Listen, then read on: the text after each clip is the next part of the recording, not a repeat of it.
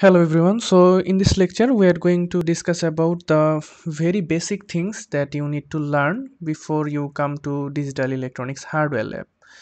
So let's proceed. First of all, we need to understand what is digital logic IC. In theory, you have already learned about different kinds of logic gates which we use to implement different kind of logic circuits, right? But in practical situations, obviously we are going to use this kind of digital logic IC or integrated circuit to implement the logic circuits. So here, as an example, you can see we have an OR gate. To implement that, we are going to use this kind of logic IC, 7432 logic IC. This is the pin diagram for that logic IC, and as you can see, each of this logic IC contains several logic gates of similar type. So here we have four OR gates in one 7432 logic IC. So this is what digital logic IC is. Then we need to discuss about the particular types of IC we are going to use in our laboratory, which is 7400 series IC. These types of ICs were first introduced in 1966 and then fully commercialized in 1972. So as you can see, this is a very old technology, but still we need to understand and study about it, because to understand the very basics of digital electronics, we have to know about the very basic logic ICs. There is also another technology which is called 4000 series, but if you go to market right now and try to buy logic IC, then probably you are going to get this 7400 series, because this is quite more available than the 4000 IC. That's why we are going to keep our discussion limited to this 7400 series ICs. Okay. First thing, for any technology of IC to understand is their logic level. Okay, for logic ICs, we know that we have two standard logic levels. One is 5 volt and another one is 0 volt for 7400 series. 5 volt denotes logic 1 or high, 0 volt denotes your logic 0. And another thing that I probably discussed earlier is that each of this IC contains multiple gates of similar kind. That means if you look for this IC here, which is a quad NAND gate, it contains 4 NAND gates inside of it. Okay. And in this table you can see commonly used logic gate ICs and their descriptions. Like, let's say for example, 7402 IC, this is quad 2 input NOR gate. What this quad and 2 input means? Quad means, if you look at this diagram here, this is that 7402 IC, right? It contains 4 NOR gates, and also each of the NOR gates have 2 inputs. That's why quad 2 input NOR gate IC. So these are the common types of gates and their particular logic ICs. So next we are going to discuss about the very basics of how to use logic ICs. First of all, identifying the pins of an IC. Okay. So here you can see, as an example, we have 7432 logic IC. We also have something written as LS here. We are going to discuss about that later on. But this 7432 IC, if you search that on the internet, you are going to get this kind of pin diagram, right? And inside of it you are going to understand everything that is embedded on the IC. But how to understand which pin is pin 1 and which pin is pin 2? To understand that, in this IC we have some indicators, like this one here, this half circle here, or this circle here. If you find this half circle or this circle in the IC, from that to the left here, this one is your pin 1. Okay, then this is pin 2, pin 3, like this. So from pin 1 up to pin 7, like this, then keep counting from there to here. then from 8 to 9 up to 14. So in this way pin numbers are denoted. Then we can understand which pin means what. For some of the ICs you are going to get this kind of half circle, but maybe this circle won't be there. For some of the ICs the circle will be there, but not the half circle. So whichever is present, you can understand from there to left, this is pin number 1. Okay. And another very important thing is, after you understand all the pin numbers in a given IC, then this pin number 14, this is for VCC or powering it up, and this pin number 7 is for ground for most of the ICs. Okay. So we have to provide plus 5 volt in the VCC and ground to our ground pin so that our logic IC may work. Okay, the next important thing is to know how to place the IC on a breadboard. So here you can see, if you place the IC in a breadboard like this is very wrong, because we already know from our previous knowledge that in a breadboard horizontally these lines are connected like this. Okay, so in this way. So if you place your logic IC here like this, that means this pin here and this pin here are connected right now. Also these two, also these two. This is very wrong. So what we need to do is place our IC like this. This divider here, this is actually separating this portion from this portion. Okay. So if we place our logic IC like this, that means this pin is not connected with this one right now, or this one is not connected with this one. So always we have to be very careful about this one so that we don't place our IC like this. Now we are going to see an example circuit. Here you can see a very simple circuit, and I'm going to show you how to implement that step by step using logic ICs. So here you can see a very simple circuit with only 2 AND gate and 1 OR gate. So first we need to figure out what are the types of logic ICs we need for this implementation. For AND gates we need 7408 IC, right? And each of these ICs contain 4 AND gate. So one AND gate will be enough for our implementation, and for OR gate we need 7432 IC. So these also contain 4 OR gate, we need only one. So 1 7408, 1 7432 IC that we are going to need in our implementation. So next we are going to place our ICs on the breadboard. I am assuming that you have properly placed the 2 ICs on the breadboard, right? So then what we need to do is we can just give each of these ICs some name. Like let's say the first IC is ICA and this one is ICB.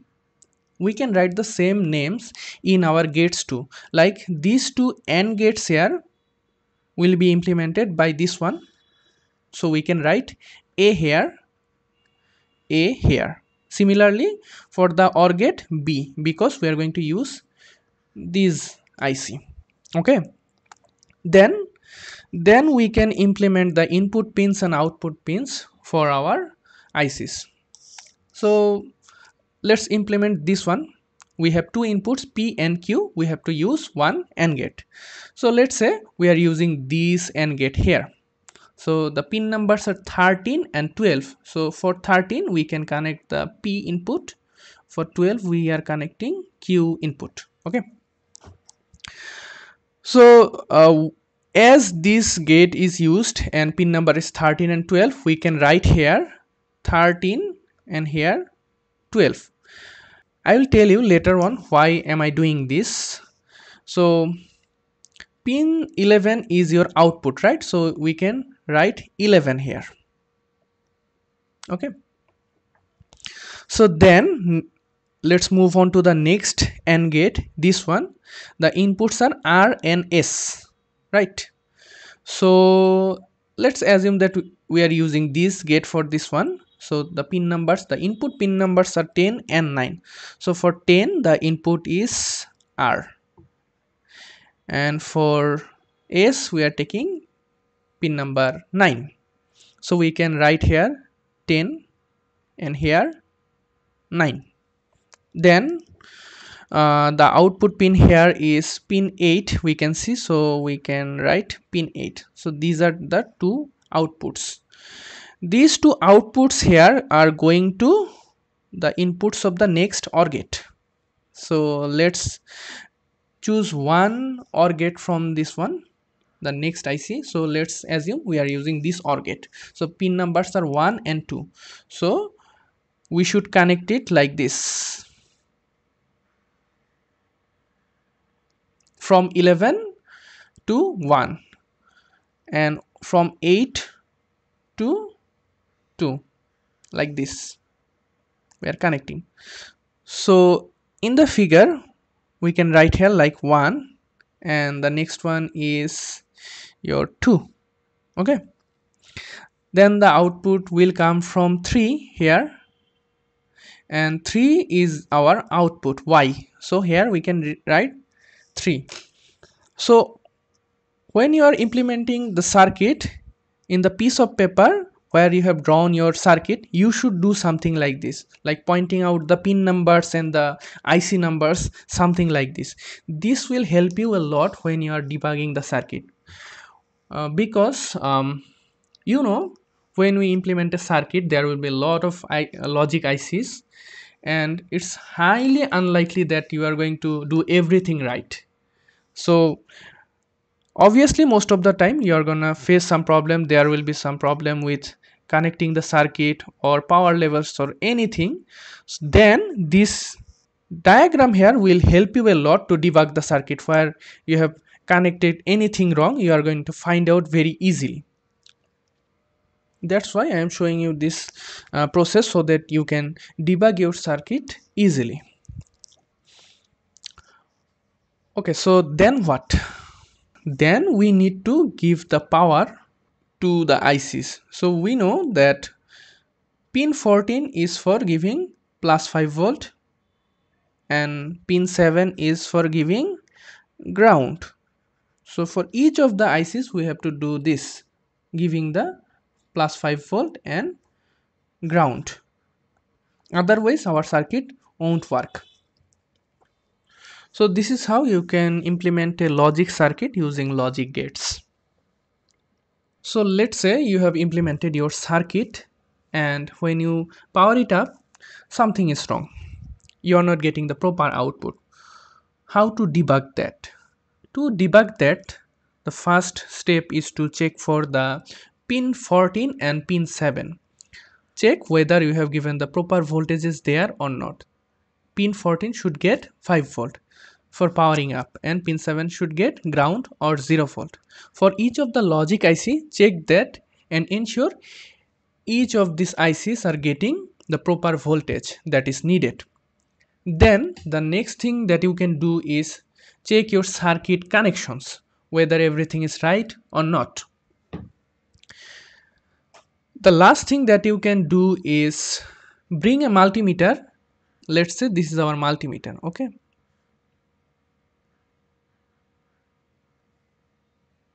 then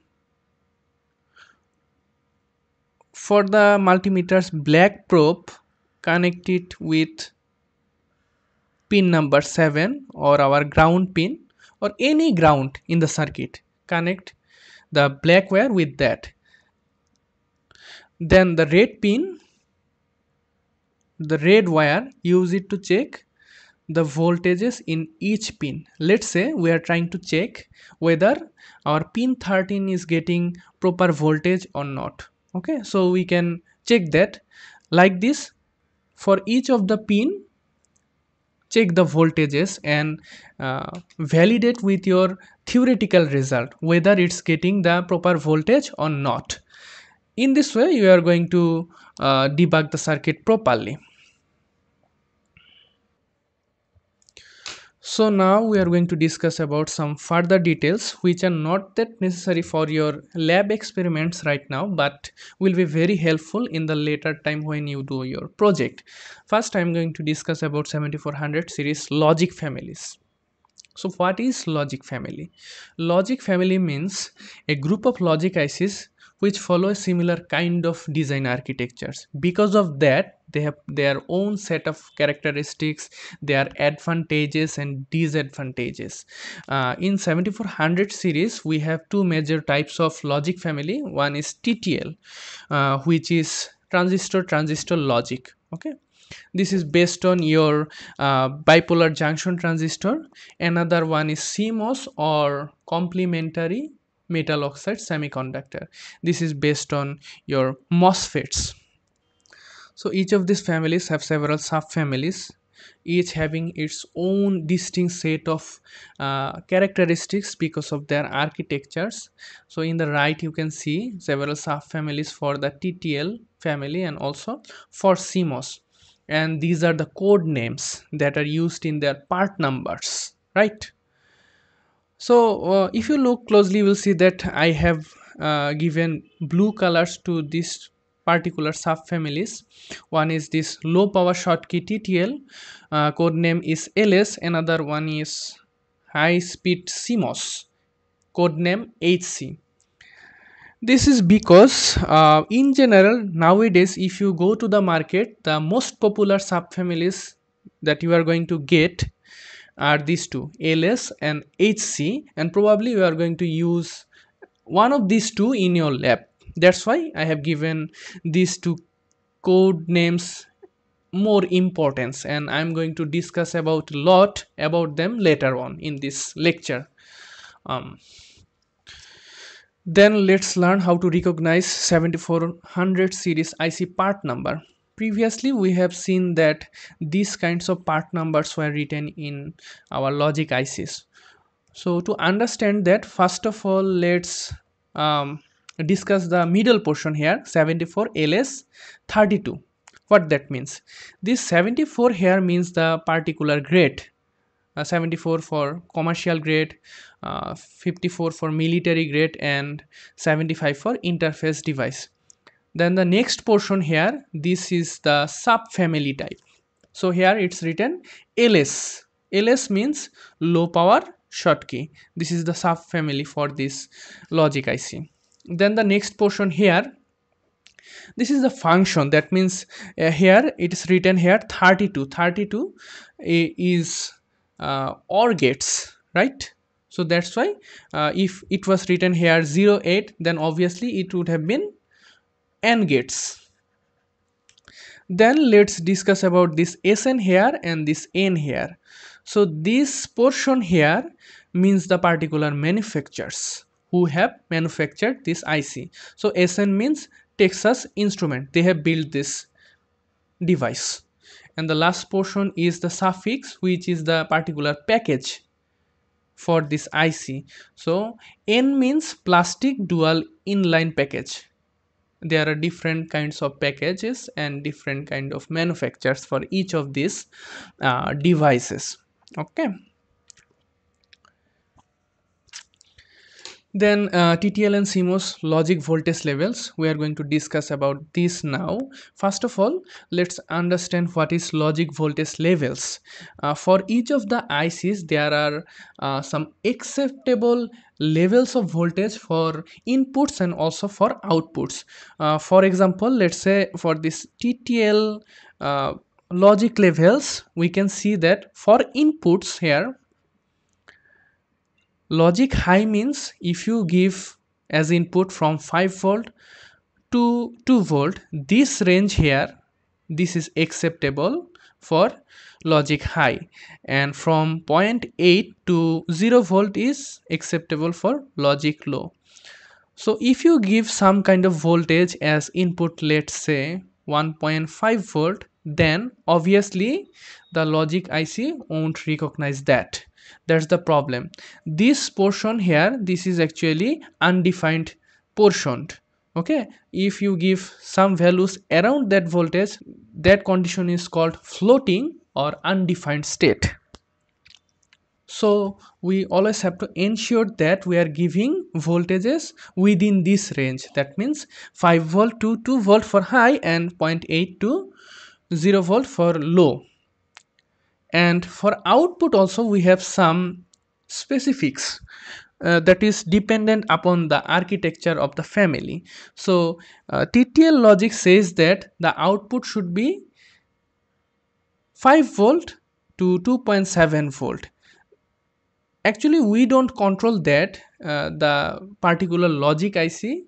Inside that the architecture controls that voltage. So whenever we give a particular permitted voltage as input, then we are going to get this permitted output voltage. So for TTL logic, the permitted voltage for the architecture is 5 volt to 2.7 volt for logic high and zero point 0.5 to 0 volt for logic low. So that means our TTL architecture will ensure that output stays within this range for logic high and this range for logic low. But this logic level voltage is very different for CMOS family, right? So for CMOS family we have for input, obviously for input here we can give 5 volt to 3.5 volt to denote logic high and 1.5 to 0 volt for logic low or logic 0. So this portion here, this is unacceptable range. We cannot give any voltage within the range of 3.5 volt to 1.5 volt, okay, as input. For outputs, the CMOS architectures permits that the output should be something like this. For high, the range is 5 to 4.95, so very accurate, right? For logic 0 also we have 0.05 to 0 volt as output. So you see very close margin. That means our CMOS architecture is very accurate in its output, right? As you can see, there is some clear distinctions between the TTL logic and CMOS logic levels. Now because of that, obviously these two types has its own advantages and disadvantages. Let's say for example this LS family, they are obviously faster because they are based on bipolar junction transistor, but they requires more power as bipolar junction transistors requires more power, draws more current, okay. And HC, this kind of ICs are a bit slower, not that much slower, but in frequency if you compare, obviously they are a bit slower compared to LS, but requires less power because they are based on MOSFETs, okay. So this is the clear difference between these two. So which one to choose when you are trying to design a project using logic ICs? Which one should you choose? This depends on your applications. I will suggest that for your project you don't need that much high frequency to operate, so you don't need faster IC. HC will suffice, no problem. But when you use 30 or 40 integrated circuits together in a single project, obviously that will require a lot of power. That's why I would suggest that you always try to use HC ICs in your project. But again, in general what I have seen is that traditionally HC ICs are more costly than the LS versions. So you have to choose yourself which one suits you better dependent upon your application. Then next, combining TTL and CMOS ICs. What that means is basically whenever you are doing a project, you are going to use a lot of IC, maybe 30 or 40. there, if you intermix between these two types, LS and HC ICs, there might be some problems. Okay, so I am going to discuss that now.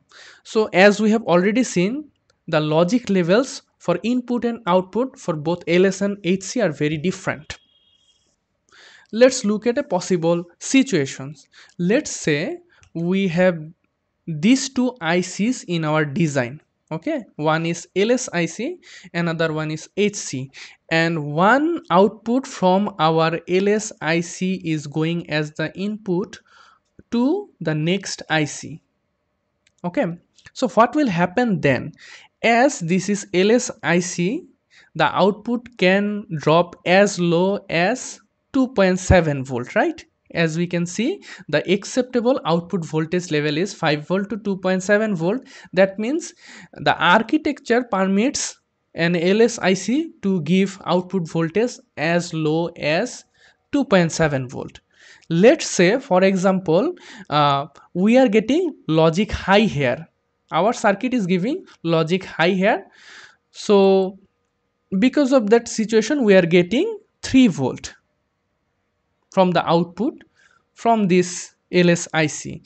So this 3 volt will go as input to the next IC here, right? 3 volt. So what will happen? As this IC is HC version of the IC, the acceptable voltage as input is 5 volt to 3.5 volt. So as it's getting 3 volt here, obviously it won't recognize the input. It will consider it as floating or undefined state. You see the problem? That's why it's not very good idea to intermix between TTL and CMOS IC in a same circuit. Still, most of the time it doesn't do any kind of problem, because most of the time the output voltage won't go as low as 3 volt. Maybe most of the time it will be around 4.2 volt, 4.3 volt, as I have seen for the LSIC.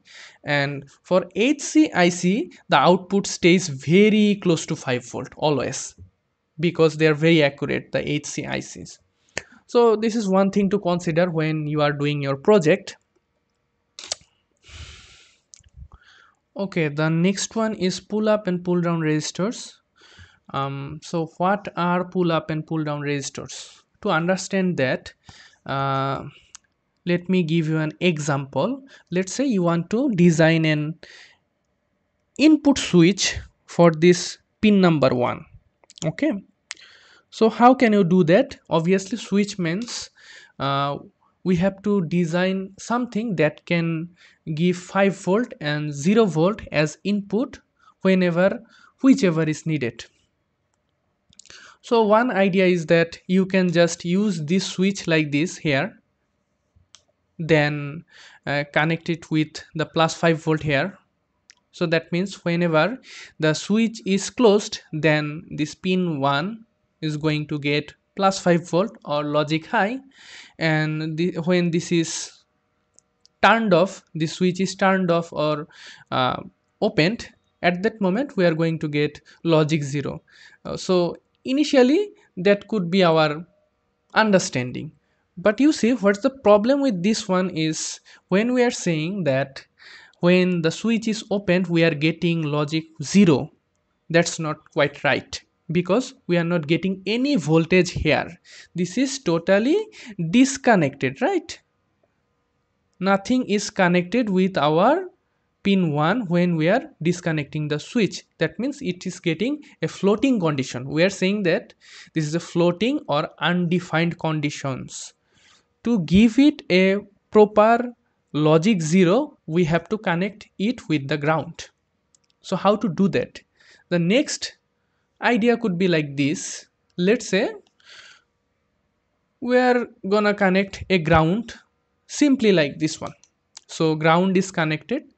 That means right now when the switch is opened, it's getting logic 0 because of the ground, and when we are closing the switch, at that moment it's going to get logic 1 or plus 5 volt. One problem there is that when you are connecting the switch, or when you are closing the switch, at that moment, let's say it's closed. At that moment, no resistor is available in this path. That means a huge amount of current will flow through this path and the device will get damaged, or your switch will get damaged. This is obviously not what we want. For that, we need a different kind of solution. What could be that solution? That solution could be a resistor. Here we have just used a resistor here, so that whenever we close this switch, at that moment huge amount of current is not flowing. So for this condition, if we again demonstrate this logic 1 and logic 0 condition, when our switch is opened, at that moment our pin 1 is directly connected with the ground through this resistor. That means we are gonna get logic 0 at that moment. And then when we have this circuit closed, at that moment obviously this plus 5 volt is directly connected to our pin 1. That means we are going to get logic 1. In this way we can design a switch, and this particular resistor here, this one is called pull down resistor, because it is pulling the input pin directly to our ground.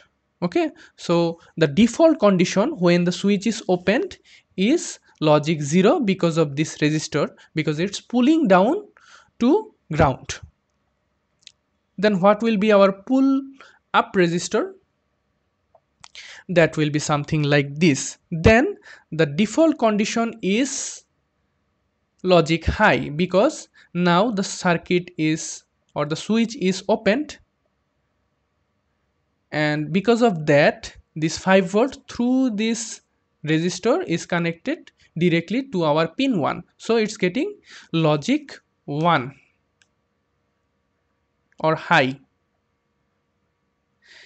And then when we close this switch here, then this ground is directly connected to our pin 1.